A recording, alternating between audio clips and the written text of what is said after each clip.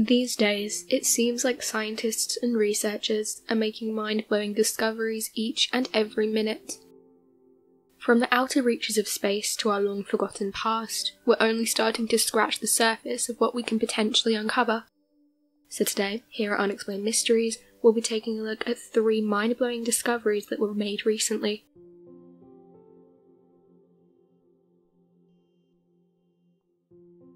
Australia's 100-million-year-old crater.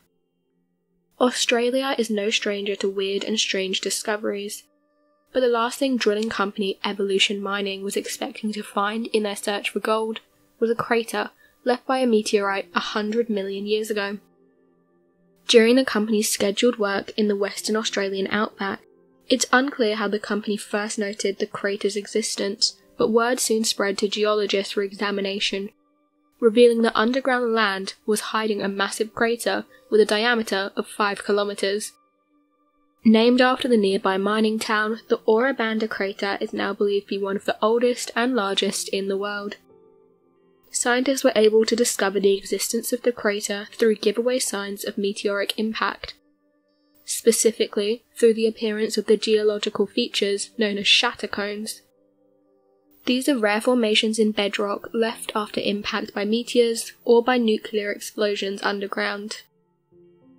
The news came soon after a previous crater was discovered in the Western Australian state earlier in 2020, named Yarrabubba. Despite previous discoveries, Dr. Jason Myers was surprised by the discovery. He described that it was made in an area where the landscape is extremely level. You wouldn't know it was there because the crater has been filled in over geological time. The meteor that created the Ora Banda is believed to have been anywhere between 100 to 200 meters wide. The results of the impact were more than just a crater as well. Scientists state that the aftermath of the event actually caused the ground to push down before rebounding back up like a spring. By using modern research techniques, the team involved with the discovery were able to accurately map out the dimensions of the crater, leading scientists to marvel at its size. Through gravity surveying and other methods, we were able to examine the Earth's rich geological history so we might better predict our planet's future. For example, by mapping out just how many asteroids hit Earth and by measuring their impact, we can begin to accurately predict when we could next expect another impact the same size as the Ora Banda. Dr. Myers echoed this sentiment, stating the discovery could assist scientists in predicting another imminent impact. Dr. Myers also believes we'll discover many more asteroid impact sites, stating, "There are probably quite a few more out there. We've probably been hit by more asteroids than we initially thought." Luckily, with this discovery, and many more potentially on the horizon, and with technology, we'll be able to predict any future dangerous asteroid collisions. The Ocean Planet series.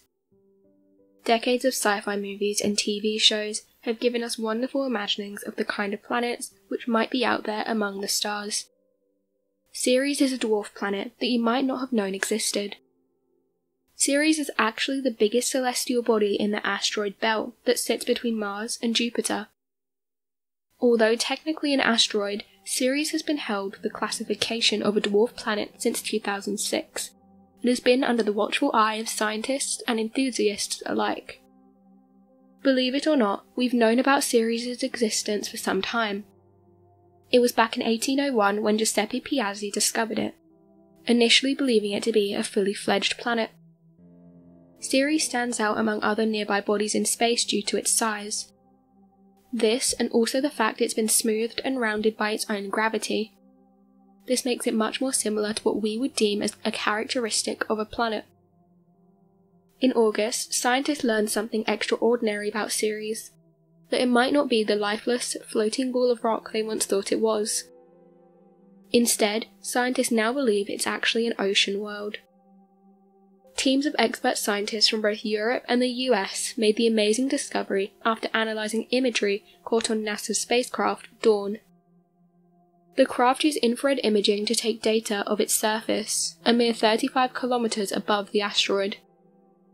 What they found was incredibly enlightening. Focusing on crater Ocata, an impact site over 20 million years old, the scientists now believe that it's hiding a deep reservoir of briny liquid underneath its mysterious surface. Several teams were tasked at examining the pictures. One group noticed the presence of hydrohalite, a material that's found in cold, briny waters. The presence of hydrohalite is significant as it's yet to be seen outside of Earth. This perhaps points towards signs of potential life on the distant celestial body. One of the researchers involved in the study declared that hydrohalite was a definitive sign that Ceres used to have seawater. They stated, "We can now say that it's a sort of ocean world, as are some of Saturn's and Jupiter's moons." Excitingly, the researchers believe that deposits of hydrohalite and salt may have only emerged recently. They estimate the dwarf planet's reservoirs may be as young as 2 million years old. This makes them relatively new on the asteroid.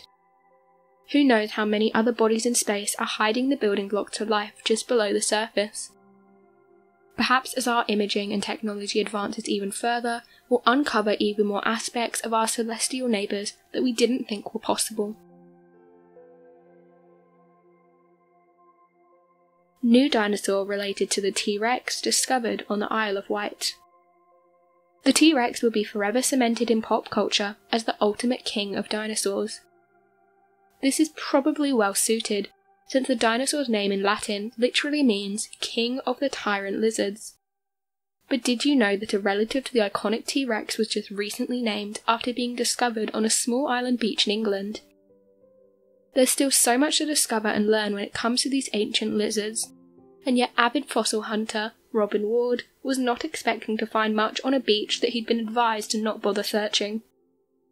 Still determined to check in the places others weren't looking, Robin made a discovery of bones belonging to a once unknown species of theropod on a small beach on the Isle of Wight, UK. Even more surprisingly, other pieces of the undiscovered species were found on Shanklin Beach. With the multiple different bones found and donated for analysis, scientists quickly began to learn more about the exciting discovery. Scientists realised the dinosaur belonged to the theropod family thanks to the bone's unique structure, which was categorised by lots of air spaces and hollow cavities. Theropods are known for these qualities, with the T-Rex being the most well known by far, along with members of the modern bird family. According to the University of Southampton, the university in charge of researching the bones, these spaces within the skeleton actually have a tactical advantage. The room within the skeletal structure meant that these types of birds had a more efficient breathing system and would have been considerably lighter in weight. The newly discovered dinosaur has been given the name of Vecterovenator inopinatus. It's said to have lived on Earth 115 million years ago, in the Cretaceous period of history. Stretching out at 13 feet long, this would have been one seriously intimidating dinosaur. The scientists working on the study hypothesized that this particular theropod inhabited the more northern parts of the island before dying at some point and then being washed to the Shanklin Beach. Chris Barker, a paleontologist from the university leading the study, said the current record of theropod dinosaurs in that period is not very rich.